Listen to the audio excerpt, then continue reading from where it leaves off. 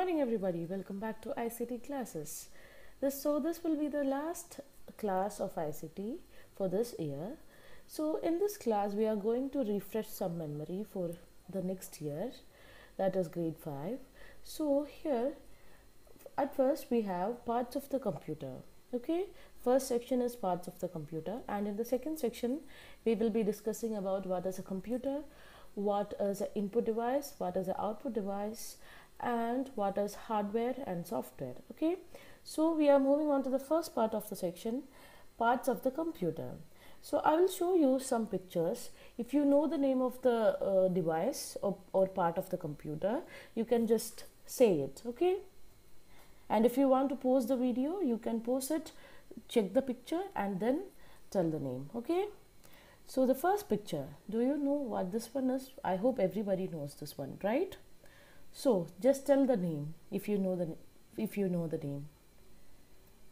Yes, it is a printer. Yeah. So next one we have this. So do you know the picture of this one, this part of the computer? Yeah, if you know, just tell the name. Yes, it is the speakers. Next one, what is the name of this one?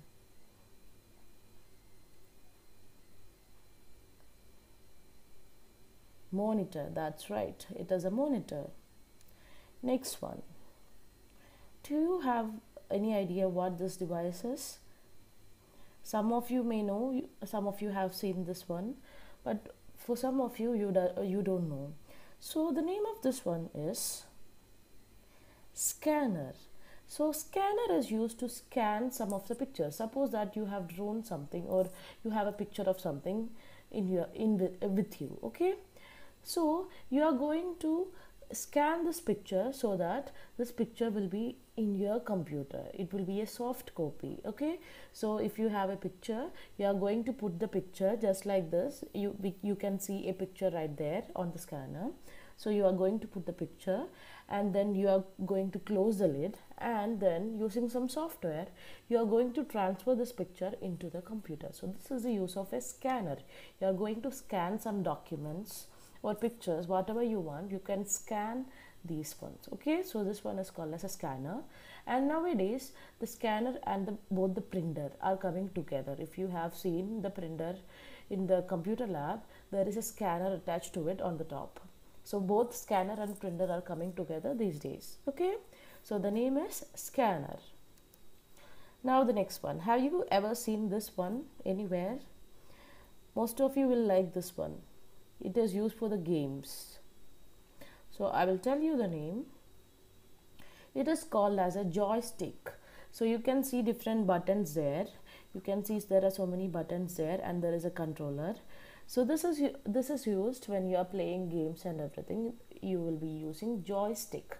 So the name is joystick. Okay. Now moving on to the next picture.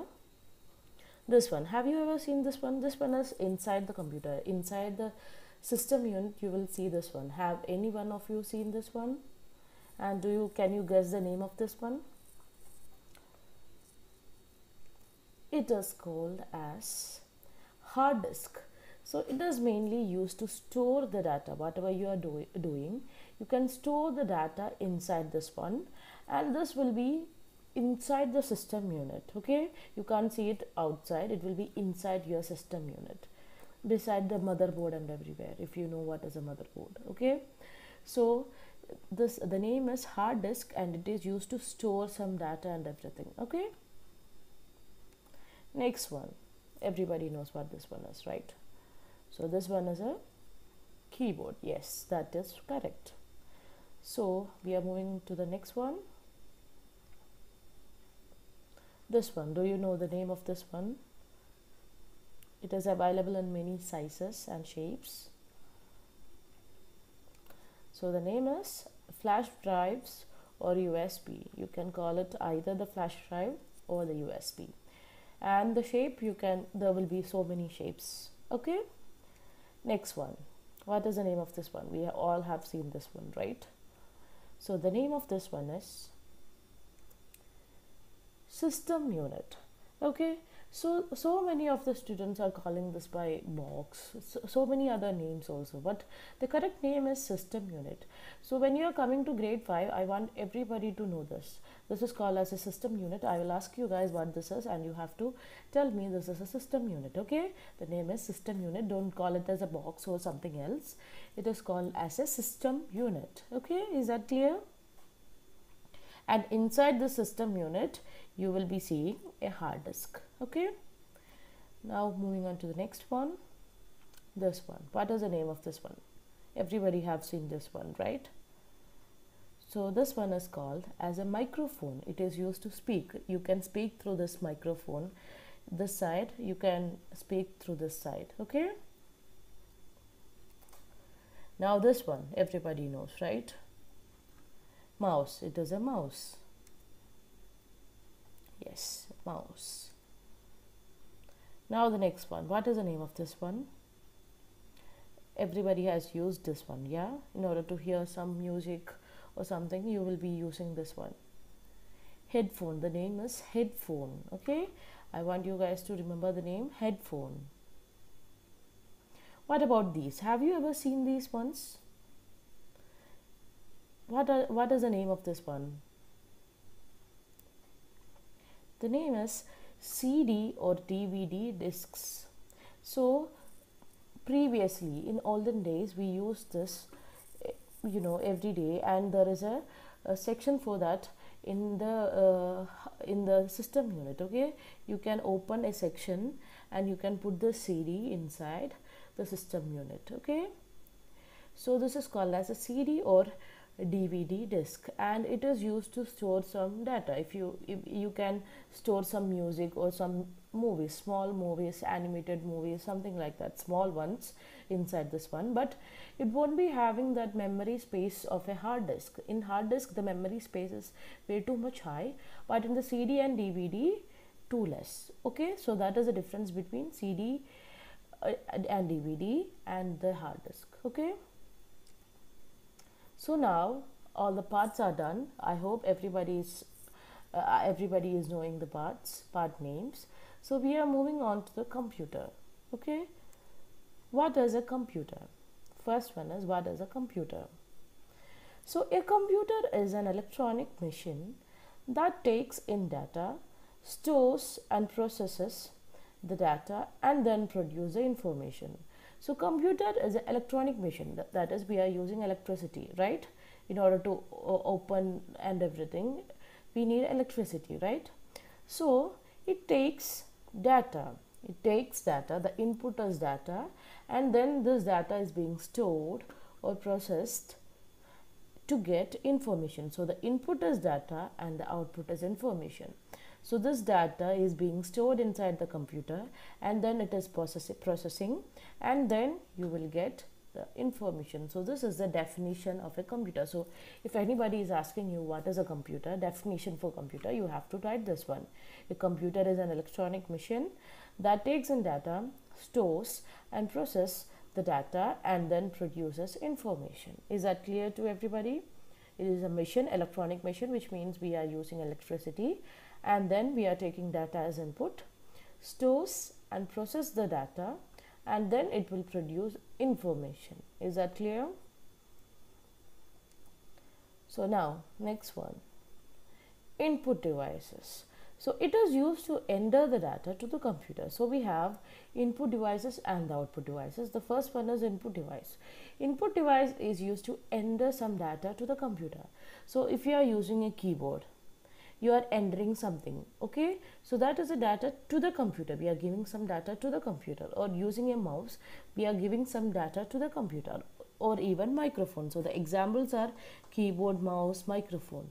That is, using a microphone or a keyboard or a mouse, we are entering some data to the computer. We are giving some data to the computer. Is that clear? So this is called as an input device. This is the definition. It is used to enter data to the computer. Enter the data to the computer. Okay, and the examples, you have to make sure that you know the sum of the examples. Okay, input device examples.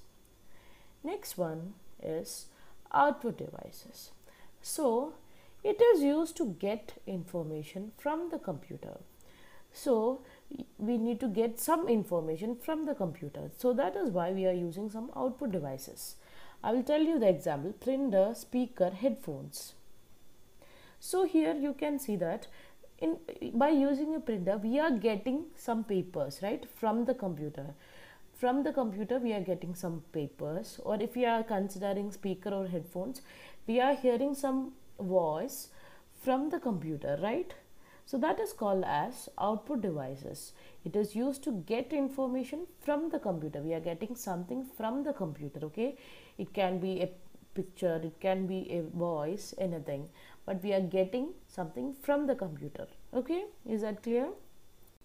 So the main difference between an input device and an output device is that input device is used to enter some data to the computer, like a keyboard, mouse, microphone, and the output device, it is used to get information from the computer, that is example printer, speaker and headphones. I hope you guys understood the difference between input device and the output devices, okay? Now we are moving on to hardware and software. So hardware, first one is hardware. Hardware is any part of the computer that you can physically touch, pick up, hold or move. That is any part of the computer that you can touch, okay? So suppose that a system unit, monitor, mouse, printer, keyboard, any one of these, you can touch all these things, right? All these devices, you can touch it, you can pick it up, you can hold or you can move it, right? So such a device is called as hardware, okay? So I hope you got the point. The hardware is any part of the computer, it should be a part of the computer that you can physically touch, pick up, hold or move. And examples of hardware devices are system unit, monitor, mouse, printer and keyboard, okay? Next one is software. So software is the application or programming instructions needed to make the computer hardware do useful work. So computer software, in short we can say something. The computer software, you can't touch it. Hardware you can touch it, you can feel it and everything, but software you can touch it. That is the main difference between the hardware and software. So by definition we will be telling software is the application or programming instruction needed to make the computer hardware do useful work. So we want to make the computer hardware do something, okay? For that we will be having applications or programming instructions. So such a programming instruction or application is called as a software, okay? For example, if you are considering the example, you will be knowing it much better. Examples are Microsoft Word, Microsoft PowerPoint, Microsoft Excel, games that you have installed in the computer. All these are the examples of software. So suppose that if we are taking Microsoft Word, you can't touch Microsoft Word, right? You can't even hold Microsoft Word, or you can, you know, do anything. You cannot feel it, right? It is inside, something inside the computer. So it is called as a software. So you can identify the hardware and software by using this, if you can touch it or if you can't touch it. That is the main difference, okay? So software means you can't touch it and it will be inside your computer like a program, like the games that you are playing, or Microsoft Excel, Microsoft PowerPoint. Anything that is inside your computer is called as a software that you can't touch. It will be programs, okay? But hardware means any physical part of the computer that you can touch, pick up, hold or move, okay? That is the difference between hardware, like a monitor, like a mouse, like a printer, okay? So this is the main difference between hardware and software. I hope you guys understood. So in today's class we have discussed about different parts of the computer.